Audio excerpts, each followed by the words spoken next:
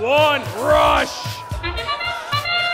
Match number 8 finally underway. 49-11, the Cyber Knights holding on to a yellow tote, grabbing for a container. A little bit of robot-on-robot collision there for the Red Alliance, but everybody seems okay. Blue Alliance finds one robot with 2 green recycling containers. That's the K9 Crusaders 4980. No scoring in the autonomous period, but the driver's now at the controls, and they'll see what they can do with these remaining 120 seconds.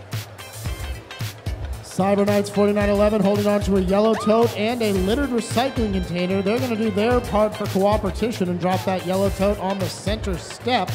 Looks like the K9 Crusaders possibly trying to line up to grab some yellow totes for blue and contribute there.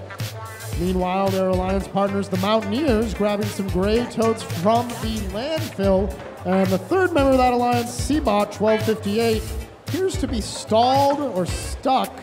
We'll see if they can get them back underway in the last 90 seconds of the match. The Red Alliance finds Stormbots from Vancouver, 2811, holding on to 1 now, 2 gray totes. That's going to be 3 if they can get these next few lined up. They're going to try to start the scoring for Red. 45-42, the Titanium Talons holding on to a gray tote. They're going to drop that on the scoring platform. Just miss, slide it back up, and we have points on the board. 4 gray totes now dropped by the Cyber Knights, the 1 from Titanium Talons, and 4 more on the way from the Stormbots. Red Alliance after a great start. Now capping that stack is Cyber Knights. Oh, and K9 Crusaders drop the 2 yellow totes on the way to the step. We'll see if they're able to recollect those in the last 42 seconds now of the match. Blue Alliance still a little slow on the scoring. We see 2 gray totes on the platform and some litter points. Not a lot else going on. Seabot's still having a little bit of trouble. 30 seconds now for teams to add to their scores. 28-11 Stormbots in possession of, once again, 3 gray totes. Cyber Knights in possession once again of a container. They're going to try to find a stack to put that container on while the Stormbots move 4 gray totes into position.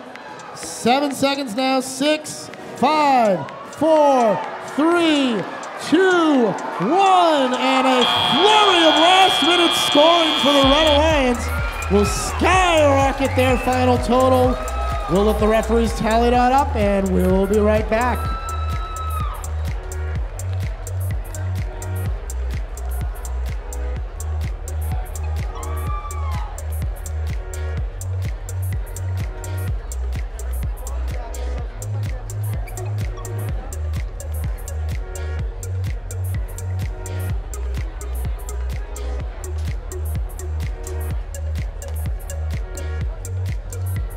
Flurry of last-minute scoring for the Red Alliance. We'll see how much that was able to pay off. Blue Alliance puts 13 points on the board, but the Red Alliance tops that with 73 points.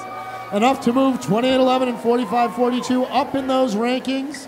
49-11 not able to hold their spot, but still a very proud 6th rank as we move forward into qualification match number 9.